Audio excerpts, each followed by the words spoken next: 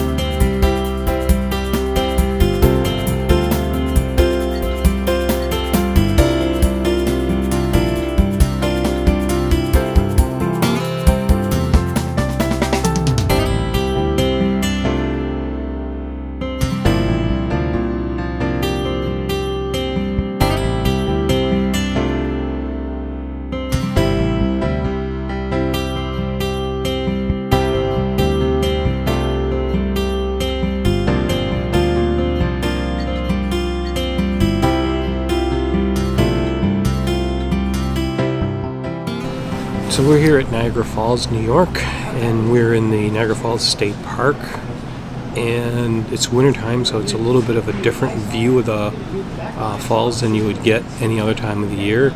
Obviously there's a lot of ice and frozen water, but there's also a lot less people here, so this is, if you really want to get a unique experience of coming to Niagara Falls, you definitely want to take the trip up here during the winter.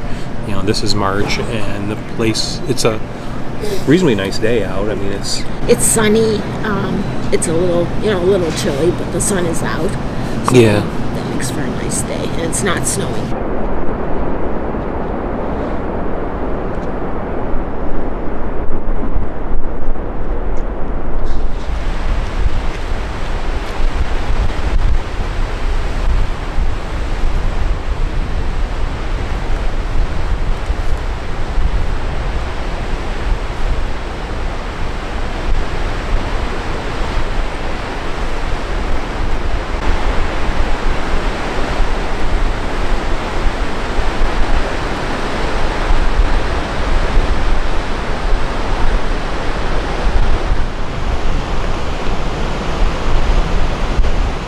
So we'll see, what are some of the interesting facts we learned about Niagara Falls?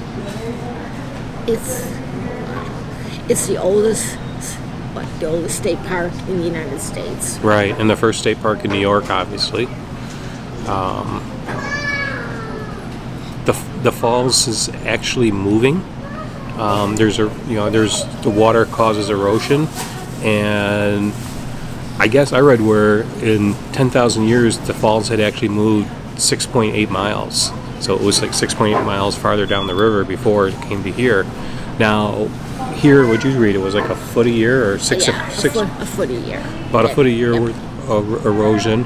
But it's more controlled now because they siphon water off for the hydroelectric plant.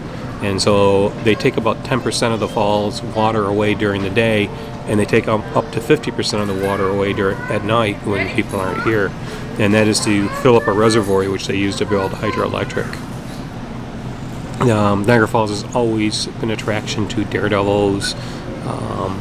Including, what's his name? Willinda? Yeah, Willinda, who's going over a volcano this week, also went over the he crossed Niagara Falls in a tightrope. But they've been doing that for years, you know, some type of daredevil crossing the falls or trying to go over the falls in a barrel or whatever it is. Some have been successful, a number of them have not been successful.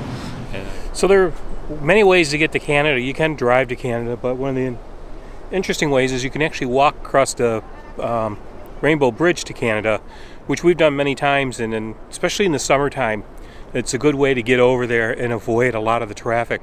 Because you could wait on the bridge for a half hour to an hour to get across, to go through customs and everything, where if you're going just across, walking it just takes you a few minutes, and you also get the great views. You know, you're crossing a U.S. border, so you need to make sure you have a passport to get into Canada and to get back into the U.S.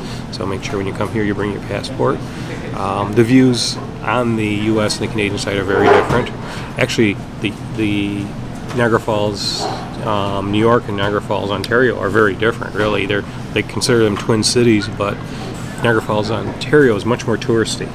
Oh, okay. Yeah, they've got a lot of, they've got like, Wrigley's Believe It or Not shops and a whole bunch of tourist attractions over there that you can go to. On the U.S. side, it's not so much, though. There is a casino over here that the Seneca Indian Reservation runs. But this side of the falls has really never drawn as much of a touristy exposure. A lot of it because I think the state took over a lot of the property close to the falls and made it all state park. There's also Goat Island. We just crossed over the American side of the Niagara River on our way to see the American Falls from Goat Island.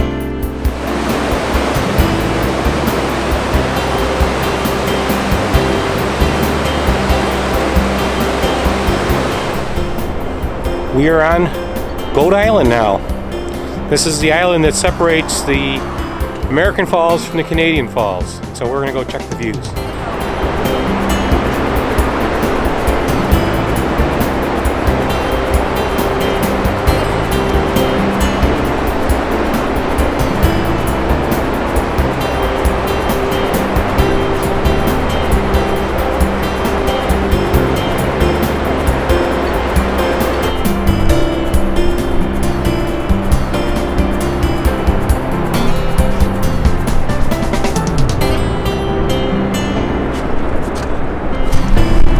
This is a view of the Canadian Horseshoe Falls from the American side.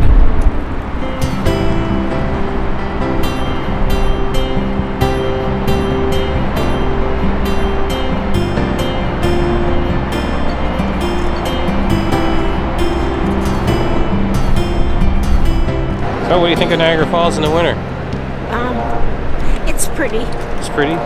It's pretty. I don't know if I've ever been to all these different parts of Niagara Falls. So it's been a while, I'm sure, yeah, since we've been around here and checked this out.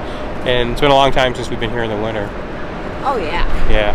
But it is pretty spectacular. I can say the word. Yeah, seeing all the different areas of the falls is really neat. Yes, it is. It is very cool. Well, we've had fun touring around Niagara Falls. Yep. Like we said, it was a sunny day, a little chilly, but it was fun, and there was quite a few people up here doing the same thing we did. Yeah, and but not really crowded. I mean, this was a nice time to come here and look around Niagara Falls without having to deal with big crowds. It was easy to find a place to park, and it was really a nice. Right, and we got to see things we probably have never seen before. So if you like this video, please give us a thumbs up and subscribe to our channel. So that's right, and make sure to ring the bell so you get notifications. We post new videos on a weekly basis, and we love to have you follow along with us. So until then, we'll see you down the road.